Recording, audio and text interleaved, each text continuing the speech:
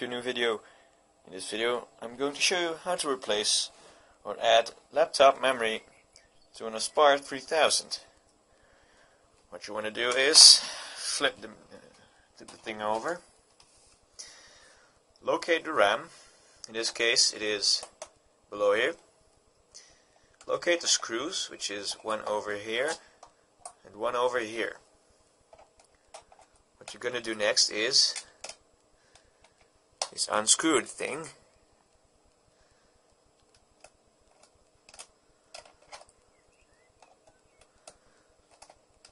It's actually pretty easy to unscrew these.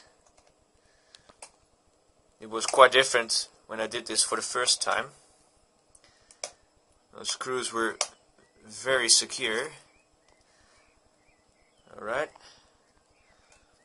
You've got some movement in this one as well.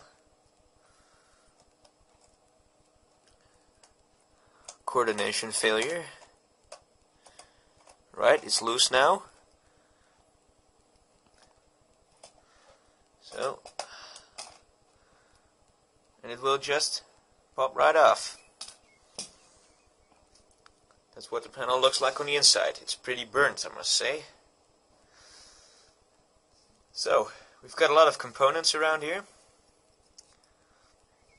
Let's see. Down here, there's some component shit. Here is the wireless card.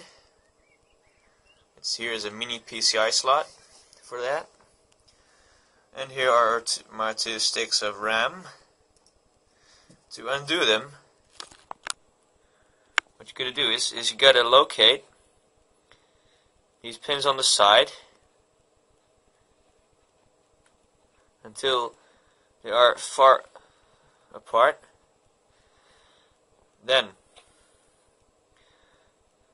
right, they already popped out. That wasn't really, you shouldn't need too much force. Here, they pop right up. Pull them out, and there you go. So now it's only the 512 stick still in there.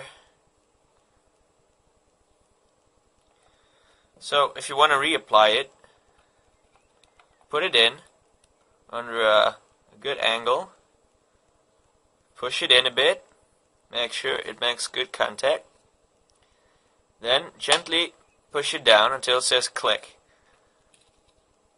Next thing you got to do is reapply this piece of plastic until that's secured again. And then tighten the screws.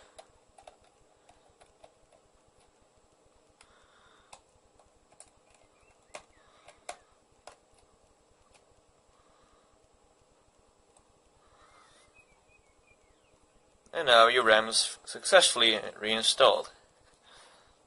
Down here is the hard disk, and down here is the processor.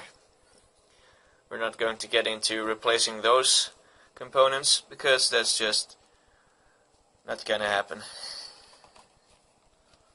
And I'm not that big of an expert on this laptop yet. So this was all I wanted to show you, and thank you for watching.